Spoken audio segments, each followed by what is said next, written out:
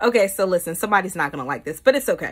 Bloom where you are planted is the biggest crock of toxic positivity bullcrapeth I have heard in a long time. That was a lot of words, but it's okay. It is crapeth. Can you tell it annoys me? It does. It annoys me a lot. It is some bullcrapeth. Nature doesn't do that. Nature doesn't bloom where it's planted. There are environments where an animal will not survive. There are environments where a plant will not survive. Sure, there are some one-offs. There are some outliers. I mean, I saw a marigold growing out of a concrete porch somewhere last summer, but that is not what's going to happen all the time. And even though it was growing there, it means that there was some dirt there for it to grow out of. But hey, let's say you put a tree in the tundra. Do you think it's going to grow in the tundra? No, the ground is frozen. How is it going to grow?